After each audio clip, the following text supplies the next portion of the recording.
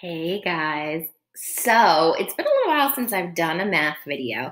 And since we just came back from spring break, I decided that today we needed to review telling time to the hour and the half hour before we went on to anything else.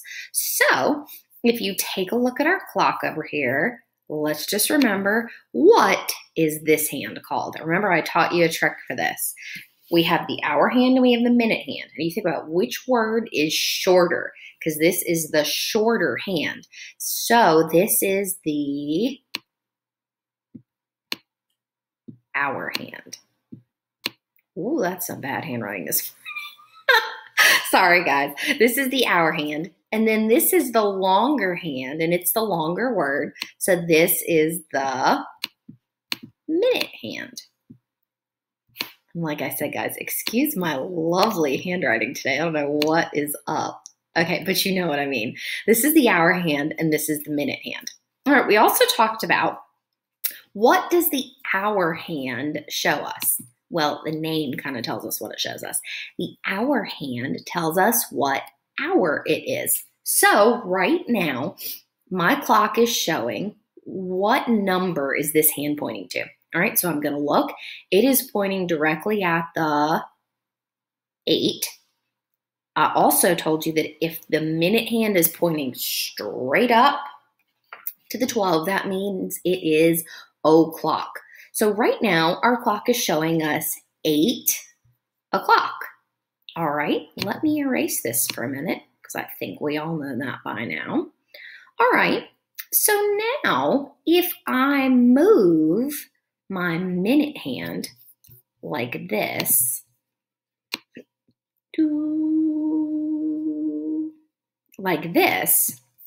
now my minute hand is pointing straight down to the 6. And remember, we counted.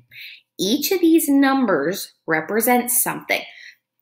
And that is why it was so important for us to be able to count by 5s. So this is 5, 10,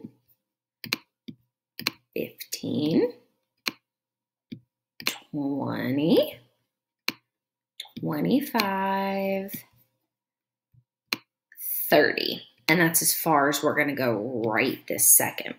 All right, so my minute hand has gone halfway around the clock. And remember, the fancy term I taught you for that is that it is half past 8. Because if you look at our hour hand, it is not pointing directly at the 8, but it is still in here. It has not gotten to the 9 yet, has it? So as long as this hand is still in this 8 range, it is still 8 something. All right, so we know it is 8, and we went halfway around the clock. So 5, 10, 15, 20, 25, 30. So my clock is showing me 8:30. That makes sense to everybody? My hour hand is halfway between my 8 and my 9 because my minute hand has now gone halfway around the clock. All right, let me erase this. All right, now, let's see here. All right, now, let's take a look at this clock and see what time it is showing us. I'm going to give you just a minute to look at this clock and see if you can come up with what time it is before I tell you. Remember, you want to look where the hour hand is pointing and you want to see what the minute hand is doing. So I'm going to give you a second to see if you can figure this one out. And yes, guys, I'm drinking my coffee. You guys know Miss Howell has coffee every morning. All right, so while I sipped on my coffee, I hope that you were thinking about what time this clock says. So my hour hand is pointing directly at the 10, and my minute hand is pointing straight up at the 12, which means it is 10 o'clock. 2 thumbs up if you got that. I think we're doing pretty good with this. Now, I'm going to take my minute hand and I'm going to move it halfway around the clock. So now, as you can see, here's where 10 is. My hour hand is still in that area. It hasn't gotten to my 11 yet. So it is still 10. Now I know that it's halfway in between 10 and 11. So I'm going to take a look at my minute hand and, oh, yep, it has gone halfway around the clock, which means it is 10:30. That makes sense to everybody? All right, let's try another one. Let me erase what I've drawn here. All right.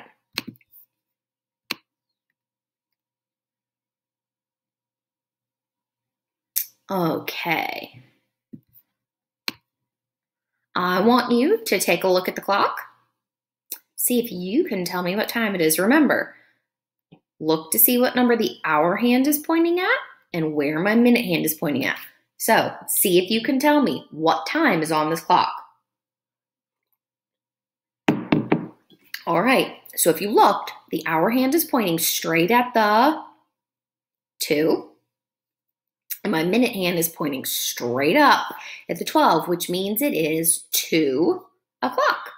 All right, now I'm gonna move my minute hand around like this. Draw my little guide here. All right, I'm looking at my hour hand. It has not gotten all the way to the 3 yet, so I know it is still 2 something. I'm going to make an observation that it is halfway between the 2 and the 3. So I want you to see if you can tell me what that means. If the hour hand is halfway between the 2 and the 3, and my minute hand is straight down, what time is it? All right, because my hour hand is halfway between the 2 and the 3, and my minute hand has gone halfway around the clock, I know that it is 2:30. All right, now let's get a little trickier here because I think you guys can handle it. All right, so let's start here. All right, it is now 3 o'clock. And I need to erase my little thing here. All right, it is now 3 o'clock. I know that because my hour hand is pointing directly at the 3. My minute hand is pointing straight up. Now, I want you to watch something. I'm going to take my minute hand. Ooh, all right, now I'm going to draw my little guide here for you. All right, now, what time do you think is shown on this clock? All right, well, first, I'm always going to look at my hour hand. Well, my hour hand is still between the 3 and the 4, so I know it's still 3 something.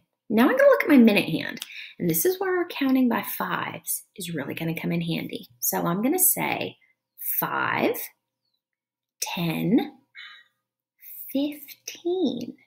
So it is now 3:15. So now you guys just learned to tell time almost to the minute. All right, so let's try another one. Let me erase the little guide I've drawn here. All right, so I'm gonna move my hand. Ooh, I got a little crazy there, sorry guys. All right, so very quickly, you should be able to tell me what time it is. Our hand is pointing directly at the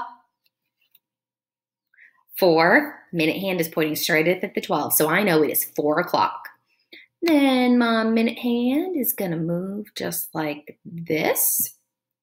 All right, now, my hour hand has not gotten all the way to the 5. It is still in this area, so it is 4 something. All right, now I'm going to use my counting by 5s.